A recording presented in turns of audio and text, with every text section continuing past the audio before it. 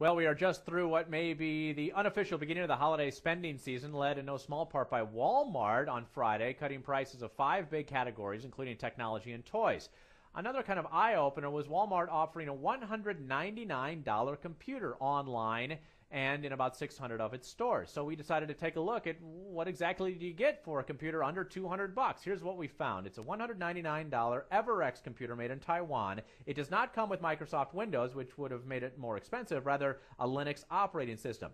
It has an 80 gigabyte hard drive, a small amount of memory, a DVD player, the ability to burn audio CDs, and a couple of stereo speakers. So that's what you get for $199. The Everex system for $199 is available online at Walmart.com in only about 600 of its 4,000 stores that it operates.